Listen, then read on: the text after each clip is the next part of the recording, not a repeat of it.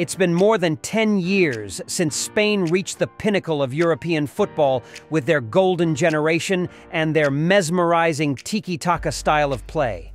However, it has also been over a decade since La Roja has been able to recapture their former glory. Throughout these years, Spain has undergone numerous changes in personnel and tactical approaches. The departure of stalwarts like Xavi, Iniesta, and David Villa left a significant void in Spain's attacking line. The search for new talents capable of inheriting and building on the legacy of the golden generation has been challenging. Nevertheless, with an excellent youth training system and a sensible team-building strategy under various coaches, Spain has gradually regained their form and strength in recent times. Heading into Euro 2024, coach Luis de la Fuente has a squad of young, talented, and promising players at his disposal. The players of La Roja not only possess excellent individual skills but also demonstrate good cohesion and team play. Names like Nico Williams, Mikel Merino, and Lamine Yamal have been making their mark at top clubs, and Euro 2024 will be the moment for Spain to showcase them to the world. In addition to having many talented players, the Spanish squad for this Euro also boasts a balanced depth across all positions, especially in the attacking line, with many players in top form at their respective clubs. The friendly match against Andorra, in preparation for the continent's biggest tournament, somewhat showcased the formidable strength of the Spanish team. Facing an opponent ranked nearly 160 places lower in the FIFA rankings, it was no surprise that Spain dominated and controlled the game from the start. Spain's superiority was evident in the 24th minute when Ayoze Perez scored the opening goal with a neat finish inside the box. However, missing several chances and a bit of bad luck prevented coach Luis de la Fuente's team from increasing their lead in the first half. It wasn't until the second half that Spain truly exploded when coach de la Fuente made adjustments to the attacking line. Lamine Yamal doubled the lead in the 53rd minute thanks to substitute Oyarzabal. Oyarzabal continued to shine, scoring 2 more goals to complete his hat-trick in the 66th and 73rd minutes, before Ferran Torres sealed the 5-0 victory for Spain. This win provided the Spanish team with a perfect psychological boost ahead of Euro 2024. Meanwhile, coach Luis de la Fuente is experiencing a pleasant headache with numerous choices for La Roja's attacking positions. Deciding on the starting players for the 3 highest positions in the formation will undoubtedly be a challenging task for the Spanish strategist. One of the brightest candidates for these positions is Oyarzabal, who just scored his first hat-trick for the national team. Oyarzabal is no stranger to Spanish fans, having been part of Luis Enrique's squad at Euro 2020 and playing a key role in helping La Roja reach the semi-finals, where they were narrowly defeated by Italy. He also impressed at the 2020 Olympics under De La Fuente's guidance. At the club level, Oyarzabal has been in outstanding form, serving as the captain and leading figure for Real Sociedad, with 14 goals and 3 assists in 44 appearances across all competitions this season. His impressive performances have earned him praise from both experts and fans. With his powerful left foot and dedicated contributions, Oyarzabal is likened to a Sociedad version of Messi by Sociedad fans.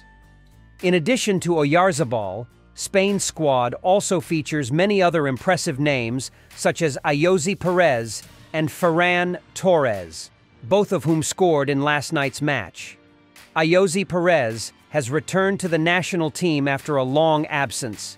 He had a tough time at Premier League clubs Newcastle and Leicester before joining Real Betis, where he rediscovered his form.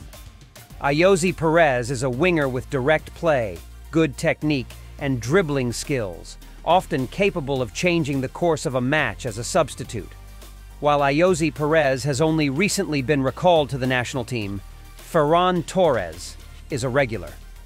Despite not having a standout season at Barcelona, the 24-year-old has earned coach Luis de la Fuente's trust with a ticket to Germany this summer.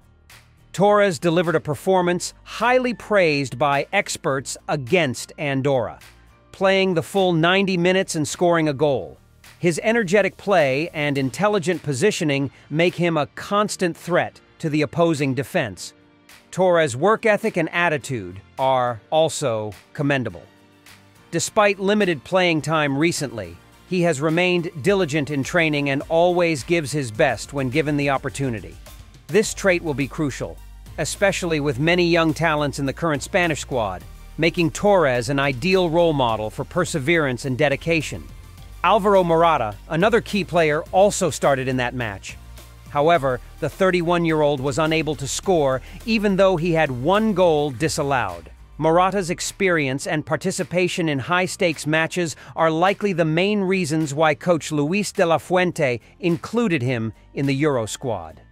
Although he may not always be consistent, Morata is a player for decisive moments. Football fans will remember the Euro 2020 semi-final between Italy and Spain, where Morata came on and changed the game with a single touch, scoring an equalizer.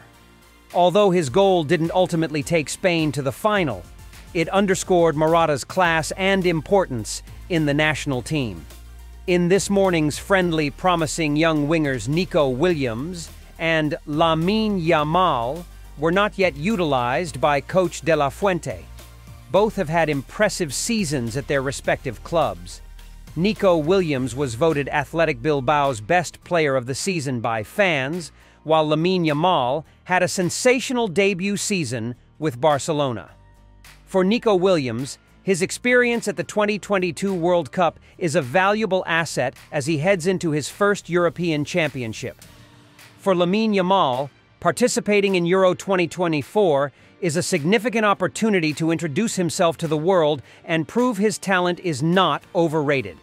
Both players are likely to be key strategic assets for coach De La Fuente in the tournament, potentially forming a new dynamic duo. Lastly, I must mention Champions League winner Joselu. He has not yet been registered to play as he is still recovering from the final at Wembley.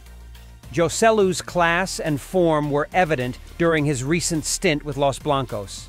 His agility, cleverness, and knack for seizing opportunities make the 33-year-old a constant threat to any defense.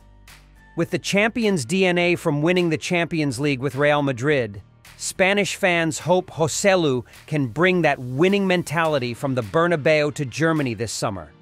Spain is bringing a highly skilled attacking lineup to Euro 2024, presenting coach De La Fuente with the pleasant headache of deciding who will play. All the mentioned players are quality options capable of playing multiple positions. It has been 12 years since Spain last triumphed in a major tournament, and as the saying goes, the glory we wait for is the ultimate happiness. If Spain wins Euro 2020, it will be a well-deserved reward for what La Roja has built over the years.